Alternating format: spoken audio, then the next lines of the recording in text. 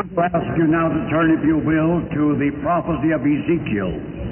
There are just 3 verses that I would like to read. And I am reading from the 3rd chapter of Ezekiel, commencing at the 17th verse. Now I'm going to change some of these words because I want to bring this passage right down to date. I want to make it applicable to foreign missionary work, to world evangelism. If you are following me, you will note the words that I'm changing. The 17th verse of the 3rd chapter of Ezekiel. Christian worker, I have made thee a watchman. Therefore hear the word of my mouth, and give warning from me. When I say unto the heathen, thou shalt surely die, and thou givest him not warning, nor speakest to warn the heathen from his heathenish way, to save his life, the same heathen man shall die in his iniquity, but his blood will I require at thine hand. Yet if thou warn the heathen, and he turn not from his heathenism, nor from his heathenish way, he shall die in his iniquity, but thou hast delivered thy soul. His blood will I require at thine hand. From time to time, when we have held missionary conventions here in the People's Church, you have seen a motto on our walls that reads like this: the supreme task of the church is the evangelization of the world. I want to take 2 or 3 words out of that motto, and I want to emphasize them just as briefly as I can. First of all, I'm going to take the last word. I'm going to take the word world. The supreme task of the church is the evangelization of the world. When God loved, He loved the world. When Jesus Christ died, He died for a world. God so loved the world. The vision that God wants you and me to have is a world vision. And He'll never be satisfied until we get a world vision. But so many of us are local in our outlook. We only see our own church. We only see our own denomination. We only see our own community. Then there are those with a broader vision. There are those who see an entire state or an entire province, and they're ready to give their money and to do all they can for the evangelization of their state or their province. But even their vision is a local vision, because they only see their own state or province and they never see another. Then there are those with a broader vision still. There are those who see an entire country, and they are prepared to do all they can for the evangelization of their country. But their vision also is a local vision. They see their own country. They're not even interested in another country. Then there are few people, thank God, who have a world vision. They see North America and South America. They see Europe and Asia. They see Africa and the islands of the seas. Their vision is God's vision, because their vision is a world vision. Now, why is it we're so local in our outlook? Why is it we only see our own church? Why is it we only see our own denomination? Why is it we only see our own community? Why is it that we think we're the people? Everywhere I go, as I travel around this world, I hear the sentiment expressed, we're the people. And already I've gone to more than 70 countries. When I was holding nationwide campaigns in the British Isles, as I traveled through England, Ireland, Scotland, and Wales, everywhere I went, I heard the sentiment expressed, we're the people. What is the idea? The idea was we're the favored people of God. We're the most important people on the face of the earth. The other nations, they just don't count. We're the people. Then when I got way down under in Australia, everywhere I went in Australia, I likewise heard the sentiment expressed, we're the people. Then when I went to South Africa, where I preached to the 3.5 million white people in that great country, everywhere I traveled in South Africa, I likewise heard the sentiment expressed, we're the people. And believe it or not, when I was on a little bit of an island in the South Pacific, I actually heard the natives on that island likewise saying, "We're the people." And they used to talk to me something like this. They used to say, "You Americans, how is it that you live way off on the outer fringe of civilization? Why don't you live near to the center of things?" The idea was, you poor semi-civilized Americans and you poor semi-civilized Britishers, you live away off somewhere on the outer fringe of civilization, and here on this little bit of an island in the South Pacific, like a pinpoint on the map, we're at the hub. We're at the center of civilization. Why don't you move over? Get a little bit closer to the center of civilization. I say, where did we get that idea? Is it because we think we're so numerous? Then some of us haven't traveled very much.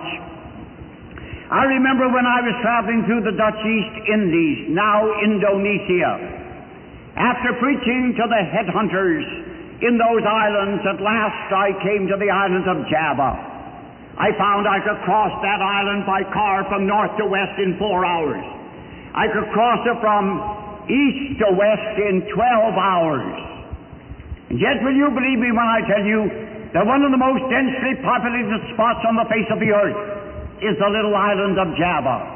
You know how many people live on that island? No less than 60 million people live on that one little bit of an island there in the South Pacific. If my God is interested in numbers, then He must be more interested in the island of Java than He is in my country, the Dominion of Canada. Because whereas we have 20 million people here in Canada, they have, as I've already stated, no less than 60 million people in the island of Java. 3 times the population of Canada. But that isn't the end of it. If my God is concerned with numbers, then He must be more interested in the United States than He is in Java. Because whereas they have 60 million people in Java, they have 190 million people in the United States of America. But even that doesn't end the story.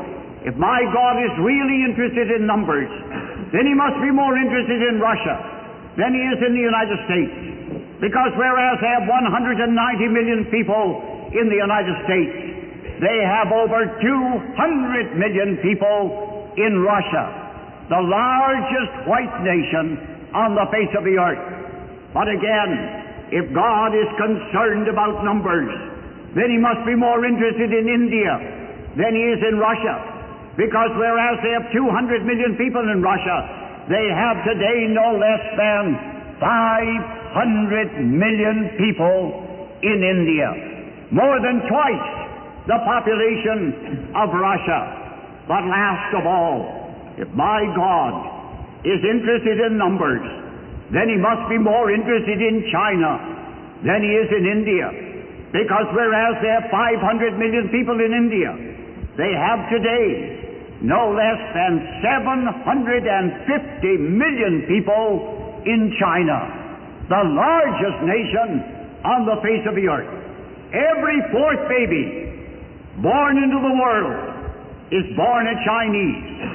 Someone has said, God must love the Chinese because He's made so many of them. 750 million in my country, the Dominion of Canada, is only a little pinpoint on the map so far as numbers are concerned.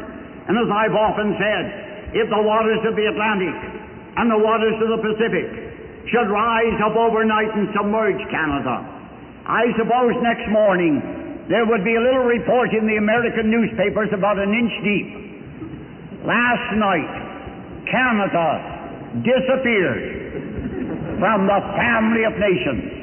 That's all we amount to. We just don't amount. Not when it comes to numbers. 20 million people as over against 750 million. Lift up your eyes. Look on the fields. See a world for which Jesus Christ gave His life on Calvary. The second word I want to emphasize is the word supreme. The supreme task of the church is the evangelization of the world. The most important work of the church is the evangelization of the world. Now, I believe that. Do you realize there is not one minister in 100 who believes it? Not one church in 1,000 believes it? Not one Christian in 10,000 believes it? You say, how do you know? All I have to do is to look at the financial statement for the year, and if I see that more money has been used here at home than has been sent out to the foreign mission fields of the world, I'll know at a glance that something here at home is of greater importance than the work in the regions beyond. Now, there are businessmen here tonight. You businessmen have a business enterprise, but you have many different departments. Yes, but you have one department more important than any of the others. Tell me, where do you invest most of your money? In that one most important department. Why? Because you want to develop the most important department of your work. Right.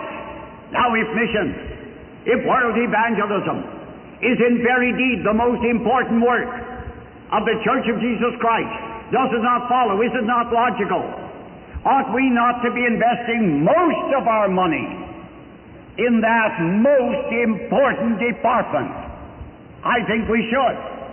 How many churches are doing it? I know churches that do not even go 50-50. They do not even send $1 to the foreign field when they spend $1 on themselves at home. They don't even break even. Many, many years ago, I was able to go to the treasurer of the People's Church and ask two questions. First, how much did we spend on ourselves here in Toronto last year? In a little while I got the answer. Last year, we spent $63,000 on ourselves here in Toronto. Fine, I said. $63,000 at home. $63,000 in North America. $63,000 on ourselves. Now, my second question. How much did we send to the foreign mission fields of the world last year? Again, I got the answer. Last year, we invested $329,000 in missions. Fine, I said again. $63,000 at home. $329,000 on the regions beyond. Almost 7 times as much as we used on ourselves. Altogether, during these past years, God has enabled the People's Church to give well over $6.5 million for missionary work. We have tried to put missions first because we believe the only ground, the only basis for the existence of the church is world evangelization. That's why we're here. Once we have evangelized the world, we'll be gone. We'll be raptured. We'll not be needed. The only reason we're needed now is because the task has not yet been finished. We have still to evangelize the world. Everywhere I go, as I travel around the United States of America, people ask me the question, how do you get the offerings you get for missions? That's what a Roman Catholic priest wanted to know several years ago. He sat down to partake of his breakfast of bacon and eggs, as Roman Catholic priests sometimes will, and he picked up the Toronto Globe, Canada's national newspaper, and he read about the missionary giving the People's Church. It was way back in those early years when we didn't know very much about missions, and we had only given $43,000 that year. But that Roman Catholic priest thought it was a large amount. He was also the editor of a very influential paper here in Canada, newspaper. He said that isn't true. That's a false statement. There isn't any Protestant church in this city that could give $43,000 to missions. And he went on eating his bacon and eggs. But when he got through, he picked up the paper again. He looked at it once more. Well, he said, perhaps it is true. But if it is, there's only one possible explanation. That People's Church must be made up of multimillionaires. And having solved the problem to his complete satisfaction, he folded his napkin and he left the table. Dr. Smith's message continues on side 2 of this tape.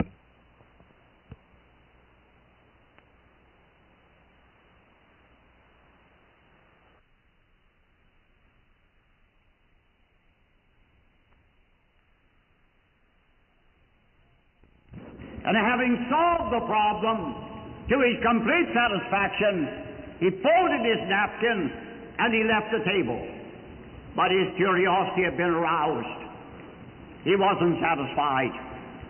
He sat down that day and he wrote me a personal letter. The first letter I'd ever received from a Roman Catholic priest in all my life. He wanted to know all about it. I answered him as courteously as I could. My dear Father,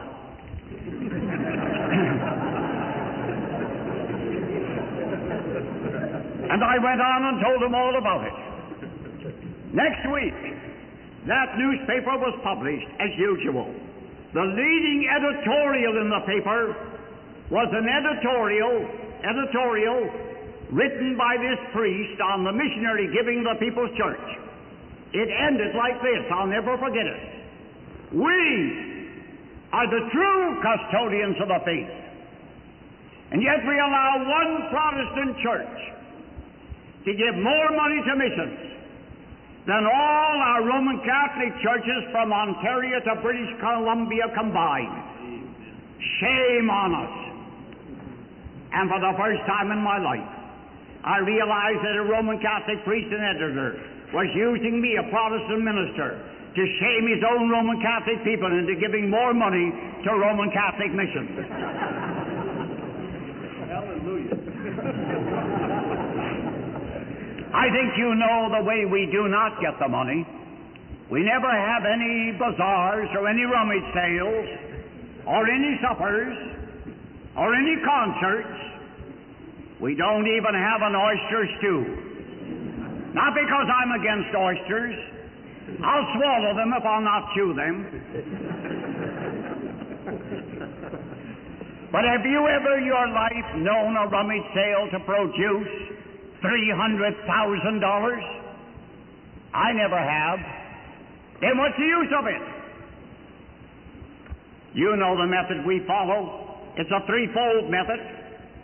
First, an annual missionary convention. Second, a faith promise offering. Third, we get every individual to participate, to fill in an envelope, and to take part in the convention offering.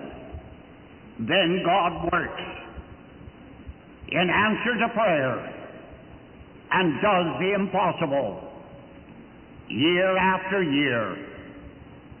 You say, does it work in every church?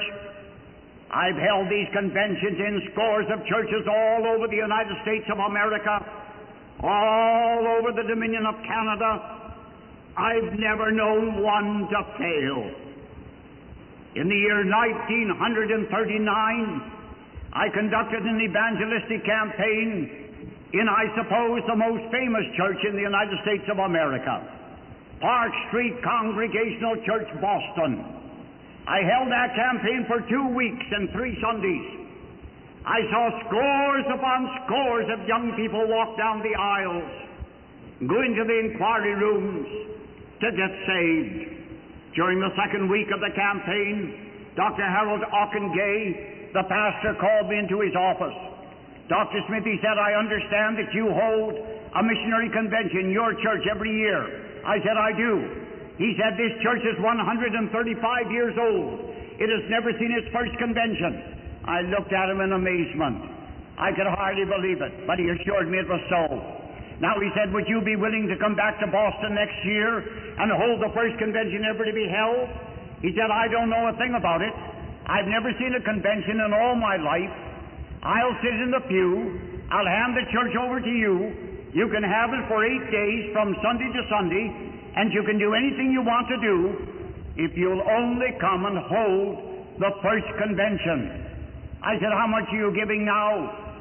I couldn't get an answer for a little while. Finally I did. $3,200 a year. I hardly knew which way to look. I knew that he was spending twice as much as that on his quartet.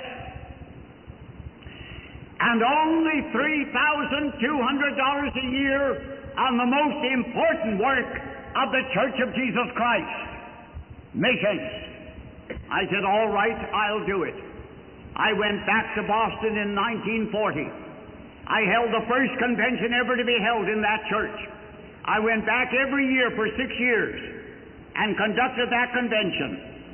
I do not need to tell you that today Park Street is giving something like $300,000 every year to missions as a direct result of an annual missionary convention.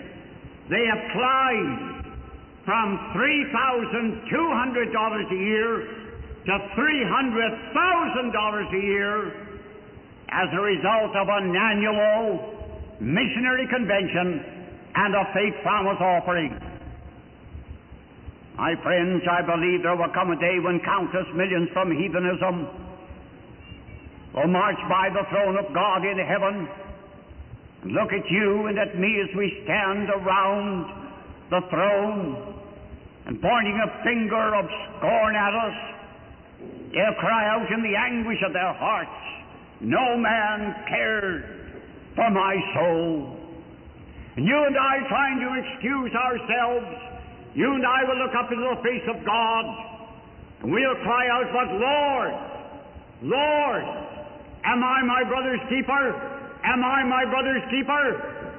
God will answer, the voice of thy brother's blood crieth unto me from Africa, from South America, from Japan, from India, from the islands of the seas. And you and I will go into heaven saved, but with blood, human blood on these hands of ours, the blood of those we might have warned, the blood of those we might have reached, the blood of those we neglected. For God says, His blood will I demand at thine hand. You see now why I've always been a missionary first and a pastor second, why I've always been an evangelist second and a missionary first. You see now why I've been a hymn writer and an author second and a missionary first. I do not want to go into heaven with human blood on these hands of mine. I want to do everything that lies in my power to evangelize the world. That's why I hold missionary conventions. That's why I take up faith promise offerings. That's why I challenge young people. That's why I support missionaries. That's why I get out literature. I want to do what I can to give this gospel to those who have never had it. I want to see the world evangelized and the King brought back. Do you remember Alexander Duff, that great veteran missionary from India? He came home to Scotland to die. He stood before the General Assembly of the Presbyterian Church of Scotland, and he made his appeal. While he was making his appeal, he fainted. He was carried off the platform. He was laid in an adjoining room. A physician came along and listened to his heart. After a while, he opened his eyes. Where am I? He said. Where am I? Lie still, said the physician. You've had a heart attack. Lie still. But, cried Dr. Duff, I haven't finished my appeal. Take me back. Take me back. I must finish my appeal. Lie still, said the physician. You'll go back at the peril of your life. But in spite of the protests of the physician, the old white-haired warrior struggled to his feet. With the moderator of the General Assembly on one side and the physician on the other side, he again mounted the steps of the pulpit platform. As he did so, the entire assembly stood to do him honor. Then when they were seated, he continued his appeal. And this is what he said. When Queen Victoria calls for volunteers for India, hundreds of young men spring to the colors. But when King Jesus calls, no one responds. He paused. There was silence. Then again he spoke. Is it true, he said, that the fathers and the mothers of Scotland have no more sons to give for India? Once more he paused. Again there was silence. Very well, he concluded. Then, aged though I am, I'll go back to India. I can lie down on the banks of the Ganges, and I can die. And thereby I can let the peoples of India know that there's one man from Scotland who loves them enough to give his life for them.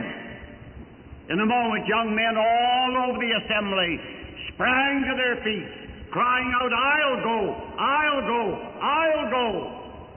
After the old warrior had been laid to rest, those young men, having graduated and having been ordained to the ministry, went out as his representatives to dark, benighted India, there to labor for the Lord Jesus Christ. I wonder if while I've been speaking tonight, I wonder if there have been young men and young women in this audience who have been crying out from their hearts, I'll go, I'll go. I wonder if there have been older people who have been crying out, I'll give, I'll give. And I wonder if there have been others crying out, I'll pray, I'll pray.